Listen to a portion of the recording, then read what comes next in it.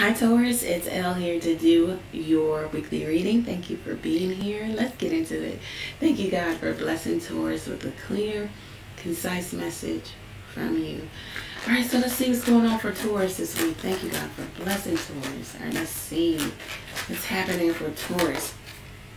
King of Wands could be dealing with a Sagittarius. Sag coming up heavy. Aries, Leo also could be dealing with a male Cancer. Let's see. It looks like you are dynamic, outgoing, charismatic, funny. You look good. If this is you as a male, some of you are extremely sexually active, and this person, this type of energy can be sexually active, especially if you're a man. Maybe well into, late into life. Upwards 60s, 70s, still sexually active. This is a person who has an idea. They go after the idea. This is a charismatic energy, personality that's larger than life. This is somebody here who sees the bigger picture. This is someone who's I won't say calculated, but they do know how to delegate here. This is somebody who's driven by their passion, and the need to want to succeed. Also, this is competition. They're driven by competition. This is alpha. They want to dominate. Let's see what is happening here. What's the advice? The Three of Cups. This person may want to get together with you, communicate how much they like you, love you, or they want to tell you, they want to tell you something. They want to communicate their thoughts, their emotions. Yeah, maybe they want to have sex with you, Taurus, or this is you. This could be someone who has to travel to you or travel for work. This is somebody who could be married or coupled also. This is somebody who's standing their ground in terms of what they can offer you, and what they will offer you. This is somebody who has they travel around for work. They move around for work. Ten of Cups. They seem happy, or they may already have a family. They act like a family man, but they really are behind closed doors. They're like super single. How everybody perceives them as the family man, the family woman. This is a man, or this is definitely a male Taurus.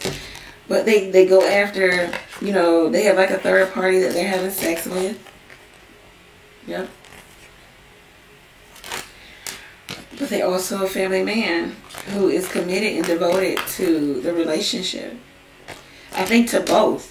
But they're committed and devoted to the third party being the third party, and they're also committed and devoted to the wife or the husband being the wife or the husband. They know how to separate the two. One more card for Taurus. Let's see. Yeah, Seven of Pentacles, so restriction, maturity. Somebody's frustrated. The third party could be frustrated with how things are going. Yeah. Or the wife is.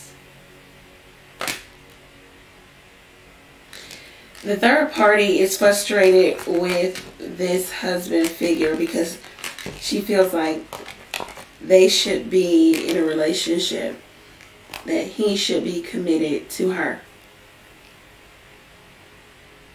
Somebody's frustrated with how things are going.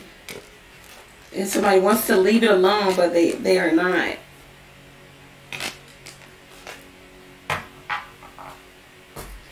Let's see what the angel answers have to say. Somebody feels like, okay, we're like twin flame soulmates. You need to be choosing me. You need to choose this relationship and not the one that you're in, because you're faking like you're the family man who's devoted and committed, but really I have your heart and you know it. Or we have a strong connection and you know it. That's how some person on the outside feels about the relationship. What do we have for Taurus? I'm going to come out. If you believe, if you believe you can have whatever it is you want. No more cards for Taurus. It's up to you, really. Yeah. Maybe forgiveness. Big happy changes. It's like, I don't know, you have to be assertive in terms of what you want and what you will tolerate. Maybe somebody will change if you put your foot down. If you speak confidently, about what it is you will tolerate. Coffee cup, yeah, if you meet and converse. Savoring the moment, friendship. Yeah, it's like you have to tell this person how you feel. Maybe they're willing to make the change. This is somebody who you have a significant amount of history with. Reminiscing, keepsake, making memories. The Phoenix. New phase, rekindle, renew, growth, change mind.